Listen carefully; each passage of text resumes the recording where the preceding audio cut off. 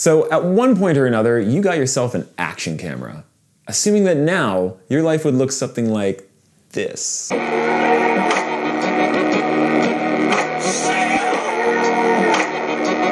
When in reality, it actually ended up looking something more like this.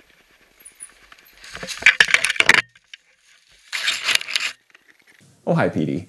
Now, I can't really help you with the crashing part, but I can help you with the camera part. So I am really excited to get this video out for you guys. You know, with my channel, The Loam Ranger, I have been traveling the world, riding the best trails out there and telling some pretty fun stories along the way. And because of just the nature of my channel, you know, 95% of my footage comes from these little guys, action cameras. And if you notice, I'm holding a Hero 4, and this one's a couple generations old, but we'll talk about that in a minute. It's like, why is he holding one of these and not using one of the newer ones? I will show you.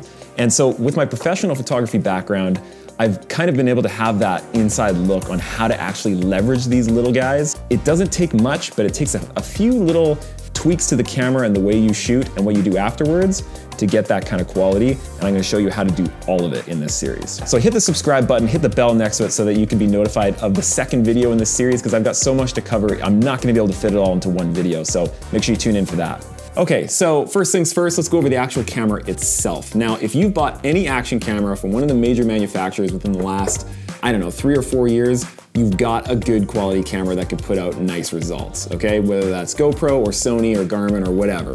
So this is the camera that I happen to use. Come on over this way. All right, so this camera here is my GoPro Hero 4 Black. This is my main camera that I shoot pretty much everything with. This poor thing has clearly seen some stuff in its life. Sorry, GoPro. But it works really well, and there are a couple of huge reasons why I use this camera over some of the newer ones like the Hero 5 or the Hero 6, and we'll talk about that in a minute. So the checklist that I need for an action camera are that it shoots in 4K at 24 frames per second. For me, I don't do slow-mo and stuff when it comes to GoPros, so I don't need the 4K 60 of the brand new ones. This camera here, little tip that we'll talk about later, has just incredible audio quality if it's not in that wretched waterproof housing. But the biggest overall factor that has me deciding whether I'm gonna buy this action camera or that action camera is the ability to control all of the settings myself. Anytime a camera is left to its own devices, it's gonna make basically the worst possible decisions. I've found in my decade of being a professional photographer, it doesn't matter how fancy or expensive the camera is, they're pretty dumb. And with this camera, I have a thing called Pro Tune, and it really sets it up quite nicely for me to plug in the settings that I want to get the best possible starting footage. All right, so this all leads into crucial tip number 1, which is never, ever let your camera choose the settings for you. It is always a mistake every single time. Now, it can seem pretty daunting to dig into all those different menus and choose white balance and frame rate and field of view and all this kind of stuff, but I'm gonna break it down really quickly, really easily so that you can plug in the settings and head out on the trail and get some great footage. And I'm gonna show you the difference between auto mode and plugging in your own settings right now. All right, so check this out. This is a shot of me on my bike in full auto mode.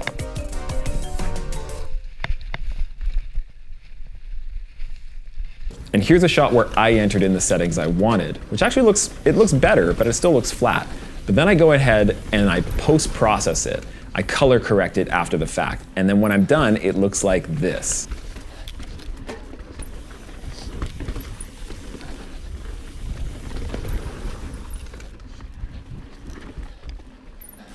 So this is the key to all of it. It's setting your camera up so that it can take in as much image data as possible so that you have all of that, all those highlights and shadows to work with after the fact. Okay, so contrast. Contrast is a really big hurdle for action cameras because out of the box, GoPro and Sony or whoever pretty much always ramps up the contrast. So anytime you're in a situation where it's already high contrast wherever you're at, and that means like really bright highlights and really dark shadows, like, you know, if there was full sunshine out but you were biking under tree cover and you have all those shadows and highlights kind of peeking through, that's a very high contrast situation.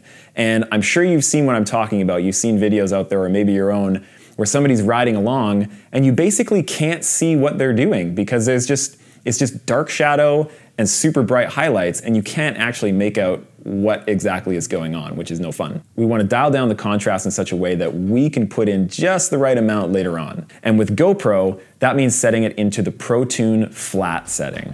So I'm going to use my phone app here, and I'll show you the screen and how I set it up. So I'm going to change some settings here and pay close attention because there's some really important things that I'm about to do. All right, so first, video mode, obviously. Resolution. I'm going to go into 4K Super View. 4K Super View basically is pumping the maximum amount of resolution I can through this camera, and Super View is a kind of an extra wide angle. It's using the absolute maximum from the image sensor itself, and that's what I want. So frames per second, I am all about my 24 frames per second or 23.9, whatever. It's a very cinematic look. As soon as you go to 30 frames per second, which comes standard on most cameras, it just looks, I don't know, it looks like a daytime television. Whereas 24 frames, it looks cinematic, it looks good, I love it. So 24 frames per second for me. So here's the biggest thing right here. We're gonna go and hit ProTune. Now, as soon as you hit ProTune, it opens up all these options, and you've probably seen this. This is where you can choose things like white balance and EV comp and sharpness and all these sorts of things. So choosing your white balance is one of the most important things you can do for your camera. So instead of being in auto mode for white balance, we are gonna choose our white balance. And so for me, I'm gonna choose 6500 Kelvin. And basically what I'm doing is, because of the test situation that we have set up, it's a cloudy day, and 6500 or 6000, because I know with the newer firmwares you can do 6000 Kelvin, it's really great for cooler looking days. For 5500 Kelvin, when you see that, that's daylight balance. So when it's like sunshine, no clouds covering the sun, that's the kind of white balance you want. And 6500, that's if it's overcast or cloudy. You want that to warm up the image a little bit. Now, next up, do not choose GoPro Color for color. GoPro Color is like mega saturation and contrast, and you do not want that in either case. So we're gonna go to flat. Very, very, very crucially important. ISO limit, leave it at 6400. Sharpness I put to low because I wanna do my own sharpening after the fact. And EV comp to -1, so you can dial it to wherever. You're basically telling the camera to always underexpose a little bit by 1 EV. And so what that's gonna do, it's gonna save the highlights of the image. So it's not gonna overexpose all the brightest parts of the image. It's gonna save that detail so that I can work on it afterwards. And that's it. This is my camera setup right here. So when it comes to color, any camera, when it sees, a whole bunch of green, it thinks, well, why is there so much green in this photo or this video right now? I need to get rid of all that green. And so it adds in red, adds in blues. It basically tries to take out a bunch of green so it could balance out the color. But the problem is, a lot of times we're off in the woods and there's green everywhere. Like here's me in the woods with green budding trees all over the place, wearing a green shirt. So this is on kind of the standard mode that you would have your GoPro on when you first get it. And it's in auto white balance and all those sorts of things. So this is what it looks like. Now let's compare that to where I set my own white balance of 6500 Kelvin. This is what it looks like. And now these are with this is with ProTune on and my settings dialed in. So you can see this, well, I can tell you, you wouldn't actually know, but I can tell you that this is how the scene actually looks. Whereas before, it was kind of like washed out and like have these reddish, bluish hues going on, when this now captures the green properly and it's kind of an overcast day. So it's, yeah, this is how it looks. You just have to tell these little things what to do, and they do pretty good job at it. Okay, so next up is actual camera placement. Now this makes a really big deal as well. The first thing I want to bring up is that I find most people tend to do a helmet cam. They either have it connected on the side of their helmet or up on top of their helmet like that. Now, that can work okay in some circumstances, but I find, and especially for the kind of footage that I tend to want to get, the lower the camera is, the better. Or at least where the most action is happening, that's where you want your camera angle to be. Another huge aspect of camera placement is a perception of speed. Now we want all of our videos to look as fast as it felt, which is really hard to do, right? In the best case scenario. But the one big thing to keep in mind is, let's say you're looking up in the sky at a jet flying way up there. Now that thing is going really, really fast. Like 600 or 700 kilometers an hour. I'm from Canada, take it easy. But when you're looking at it, because it's so far away, it looks like it's barely moving at all, right? Moving across the sky very slowly. And on the other side of it, if you had something that was even going like sort of relatively slowly, if it was going right past your face, it looks like it's going a lot faster than it really is. So that's that whole kind of like distance versus speed perception thing. So the closer your camera can be to what's moving past it, the faster it will look. And I'll show you what I mean by that. Here's a shot with me with my camera on top of my head. So quite far away from the ground and far away from my arms and my bike and you know, the trees on the sides that are going around. Now when I drop the camera lower down to my chest, right about here, now all of a sudden it's much closer to the ground, and so the ground rushing past it is captured a lot more. Another big part of that is having that super view, widest possible angle. I find it works best, especially when it's chest mounted, because now you're catching all the trees, even that are right up beside your handlebars, or whether you're, you know, skiing through the woods or whatever. It also catches the ground right below you too. And so by the time the trees or the ground or the snow is right below you, it's gonna look like it's going by really, really fast. So you almost have this like Star Trek going into warp speed kind of effect that you just can't get if it's way up top on your head. It's just too far removed from the action. So for me and what I do, chest mount all the way. Now, one thing you probably noticed was a huge difference between the sample footage where it was sort of like the stock configuration compares to the way I have things set up is the sound. The sound that I get from my setup is just light years ahead of the standard setup. Now, what I'm talking about with that is, one, the worst thing that ever happened to a GoPro is that waterproof housing. If you are not submerging it and if it's not absolutely pouring rain, you do not need that waterproof housing. Take it out of there. And this little microphone on this camera is beautiful. It actually does an incredible, incredible job of picking up all the little noises around you and your own voice. I'm actually really impressed with that mic.